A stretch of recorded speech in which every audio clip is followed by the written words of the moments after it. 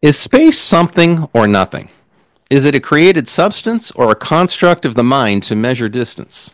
In other words, if hypothetically you were to vacuum all matter and energy from space, would there be something left, what we call space? Or would there be nothing? Or is nothing actually something?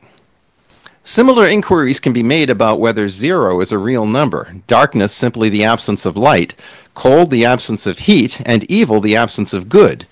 Do these conditions of zero, dark, cold, evil, and space actually and substantially exist, or are they relative privations of being for which we create words to aid our experience?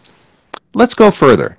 If space bends, as Einstein theorizes, and it constantly expands, as astrophysicists claim, wouldn't that make space something? Yet, if we were to propose the hypothetical of God creating only space without any matter or energy, would it even be intelligible? We know God is outside of time and space, and the divine life of grace he offers also transcends these boundaries. Nonetheless, in the fullness of his presence after the general resurrection, when the universe is transformed and the body glorified, will there be any sense of space? In a recent minute, we speculated that time in heaven may be transformed. Perhaps we could say the same thing about space.